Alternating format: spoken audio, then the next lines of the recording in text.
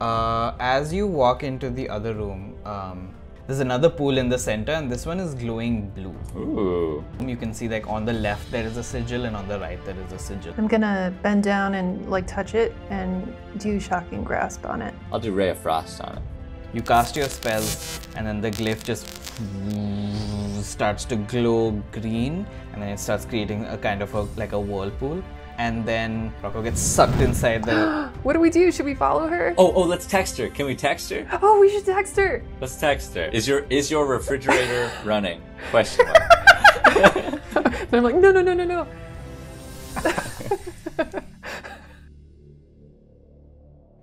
Welcome once again to Prepare to Dice, the animated series where a bunch of friends come together and play Dungeons and Dragons. My name is Raghav and I'll be a humble dungeon master for today, so please join me in welcoming the real stars of the game, our ferocious fighters. Hi, I'm Andrew, and I play Timbo Wainson. Hi, I'm Christine, and I play Rocco. Hi, my name is Renee and I play Bjorn, a soon-to-be warlock.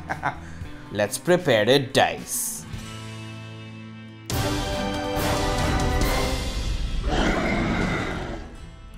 Is your refrigerator running? You're dead to me. We're glad you're not dead, though. New brick, who dis? Does it seem safe over there? As far as I can tell. OMW, whatever that means. This method of communication seems to lend itself to acronyms. LOL. Should we cannonball in there, Bjorn? Should we jump in? Okay, All right. let's do it. We have to find her. Gets sucked in, and you feel yourselves in the whirlpool for a second.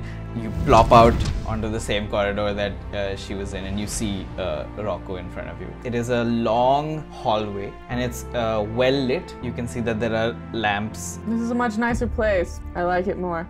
Seems better lit. It's a nice building. And you can see, as you look around, you notice that there's like strange vines all around the walls and the ceiling. And as your eyes start adjusting to this new light, you realize that there are people strung up all over this room. And I am very creeped out by that. There are people that are like hanging from the ceilings. There are people standing around the chamber, all with vines sort of entrapping them. These people, they seem to be alive, but in some kind of a daze. Their eyes are wide open, but there's no movement or acknowledgement of your presence. Whoa. Are any of them close enough to the ground that we can walk up to them? Yeah, you can see there's one creature over here, this guy. I walk up and I try to like shake him awake. Do you know who runs this place? I have some complaints to make. He looks at you and he just goes, "Who are you?" Thank you for asking. I'm surprised you didn't recognize me immediately. My name is Rocco. I'm quite famous. You are so lucky to be meeting me today. He's like he's like not responding to what you're saying at all. It seems like he's like in his own world, and he just says, "Yes, I see." I pull out the red Kool-Aid water skin and I like squirt a little on his face. I need to talk to somebody. A manager. Someone faster than you. You pour it on him and he like twitches a little. You can see like all of the vines that are touching him, they sort of like move, almost like they're releasing him. And like for a second he's like, "Help me, you need to help me right now." And then they come back and sort of cover his face, and he just like goes right back into his trance. Oh. Ooh. And then you see this this woman, she has a broom in her hand, and she's sort of frozen in the act of sweeping. She's like absent-mindedly sweeping, but her face is blank and her eyes are vacant. And she just says, "I know who you are. We've met before." This is terrible. I hate this room's ambiance. It would have been a great room without all the bodies. Yeah, I'll walk over to where Rocco is, and I'll say, if you guys think you've met before, you may have attended one of Rocco's wonderful concerts. Do you remember which venue it was? We worked really hard to make those venues as memorable as possible. And I'm nodding like, yes, this is true. We do work hard on that. When you say that, the woman who is sweeping, she just sort of swivels to look at you. It's not like her feet don't move, it's more like the vines are moving her like puppets. And she just looks at you and she says, "You think you are heroes. You protect the innocent and destroy that which you deem is dangerous." Yeah, I do what I can. I'm like horrified by seeing all this. I feel like I have vine knowledge from living in woods. Can I check out one of the vines? Yeah, sure. Make a nature check. 20. Ooh. Oh, nice. Great. So you walk up to the same woman and you're like inspecting the back of her head, which has the vine sticking out. And The more you look at it, the more it reminds you of the kobolds that you fought. Oh. And you think, what if it's like a big ceremorph brain that's controlling all of them? So I point this out to the others. Should we light it on fire? What did we do with the last one? It was a lot of lightning and fire, but I feel like when we did that before, it was attached to a really big creature and it barely survived. If we do that to these people who are just apparently normal people, will they survive? If there's a big brain. I take out one of my knives and I'm like, take the knife towards it really slowly, like. Make a dexterity check for me. +3, 16.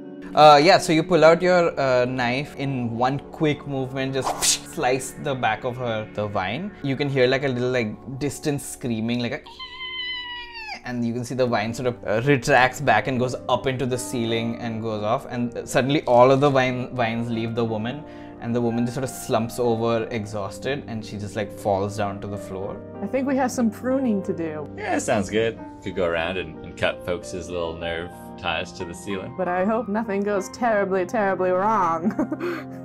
I think I'll try and wake up the woman, if I can. Okay, yeah, so you go up to the woman and you start trying to wake her up. She like slowly sort of opens her eyes and she looks at you and she's like, am I dreaming? I say, no, you're awake. Are you okay? My name is Sally. Are we still in the academy? Yeah, we are in the academy. Oh my gosh, I'm part of the cleaning staff. I don't know what happened, but I was just cleaning and then I was in a dream, like a wonderful dream. Sleeping on the job. I look around, trying to figure out who else to like cut down. Is this another person? This one, he's like all the way up, like near the ceiling. I'll levitate up to him, because I'm floaty. I don't want to gloaty, but I'm floaty. Make another dexterity check. 15. So I rolled a nat 20. As you take out the knife to stab him, he just grabs your hand. His eyes suddenly come into focus and he sees you. He says, you could have walked away. You could have washed your hands of all of this and gone to live your woefully miserable lives. The voice that he speaks with is very familiar to you. You have 100% heard this voice before. I wonder if we should do a check to see who this person is, if he's from like our shared history. Yeah, make a history check. Oh, I got a natural 20 and then +3. Nice. I know everything about this guy. Looking at his face, it's just some guy. He's like a big, burly, masculine man. You don't know who he is by his face, but his voice sounds exactly like Wolfgang, the captain of the ship. Oh, cool. Suddenly you see a bunch new vines come down and into each one of them, and they all rise up, and you can hear each of them speak in unison. You hear all of them speaking, and they say, well, I'm sorry to tell you this, but the day is already lost, and I have already won. These minds, these bodies are mine. Welcome to the den of the Mind Flayer.